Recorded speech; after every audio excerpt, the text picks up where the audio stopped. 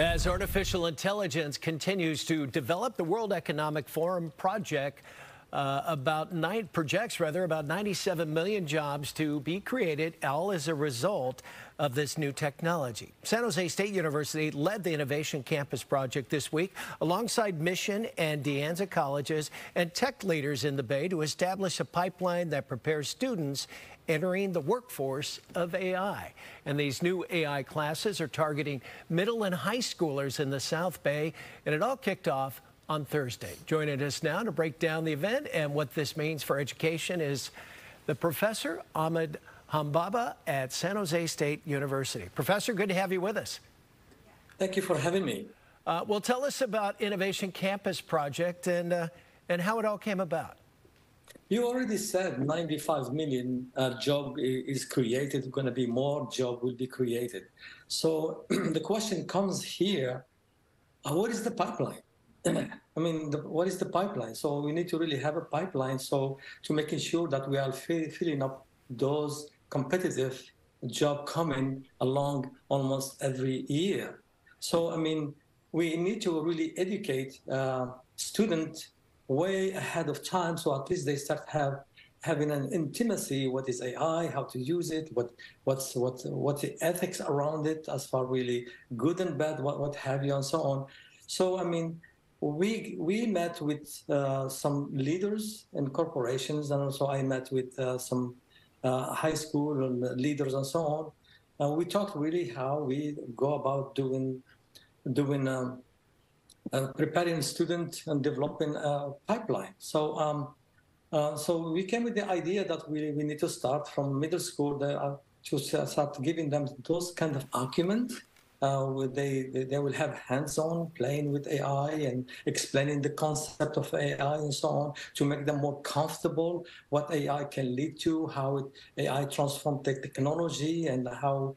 And also the job existing now, some of them may not exist, but there will be more creation of jobs. That's the thing. There will be more creation of jobs.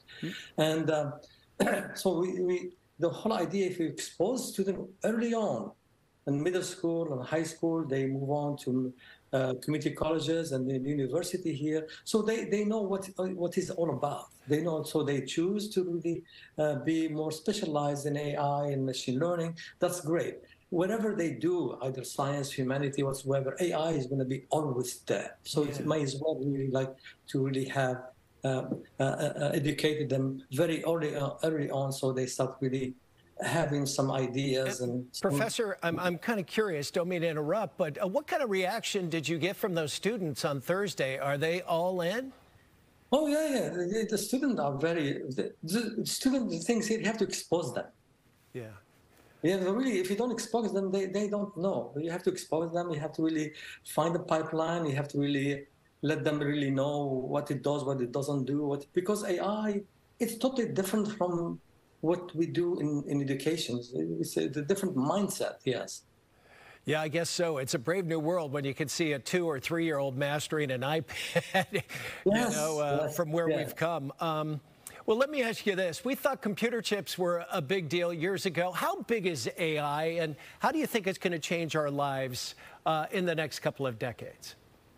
I think it's going to change a lot. Yes, it's going to change because, I mean, AI is going to be immersed in any aspect of our life. I mean, and also people talking about really the transformation, what have you. Yes, it will transform, but we need to really be on the wagon and try to really catch it where it's moving, because there are only two really main countries. It's United States and also China. They are really investing a lot on AI and AI development. And the United States are way ahead on the automation in industry, which is really a good thing. Talking about really microchip, yes, this is one of the things here, because, I mean, it's all about storage and computations.